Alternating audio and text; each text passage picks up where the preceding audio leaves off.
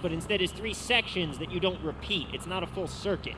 But what I like is you start off at the top, it's the icy heli-skiing portion, then you go down into that forest woodsy area, and then you have the slalom course at the very end that brings you all the way down. And I don't know, I'm a skier, I'm a snowboarder, I like being on top of the mountain, and this course just, it appeals to me, you know what I'm saying? I see what you're saying. Matt, in the old cart right there, not that common out here in this landscape. As you see Big B right now currently